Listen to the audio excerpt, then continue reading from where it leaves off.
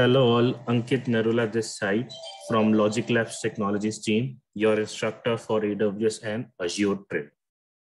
And in this video, what we are going to discuss, in this video, we are going to learn about how we can disassociate the public IP from our Azure virtual machine. So for this practice, I have already created one resource group with the name called Self Online Training. And in that, I have already created one VM also with the name called self-VM. And here is the public IP which I am getting it 20.204.154.38. The IP address which I have already noted down in my PPT. So now what I'm going to do is I just want to disassociate this public IP from this virtual machine. So what we have, how we can disassociate? Click on the public IP. Then click on overview. After clicking on overview, here we are getting an option to disassociate the public IP. So I'm just going to click on disassociate and click on this. So now system will start processing it. And after a few seconds, if you are going to check that our machine which we have created, that particular machine don't have a public IP. Just wait for a few more seconds. System is processing right now. Done. Now again, I'm going to the home screen, going to the virtual machine, and we can see here, it is having it no public IP. No public IP for my machine. Even we can go to our machine also.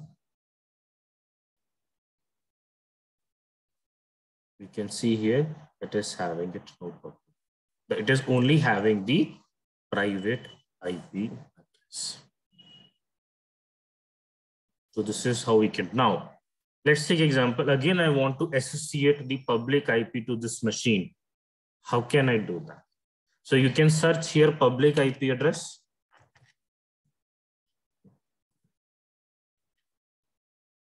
Here I'm getting public IP addresses.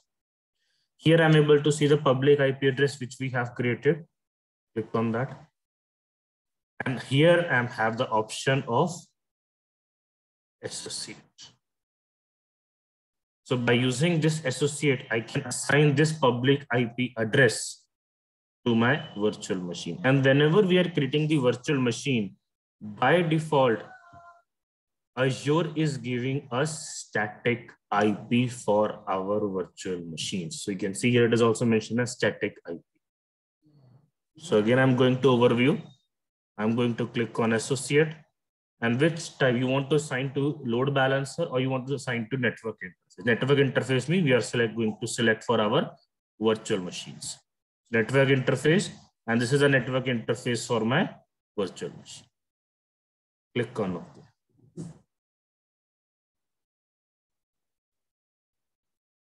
Done. Now system is again processing it, so just wait for a few more seconds.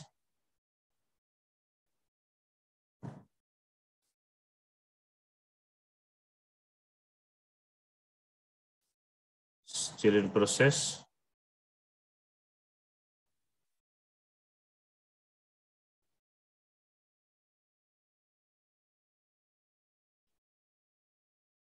Just taking some time.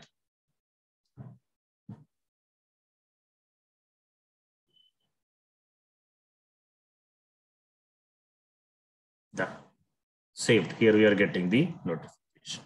Now again, I'm going to the, you can see here, now it is showing us as disassociate is enabled because it has been associated to my VM. Now I can go to the home screen, go to the VM, and we can see here we are. And we can go to our VM also. There also we can see the public. So in this video, we have learned about how we can disassociate.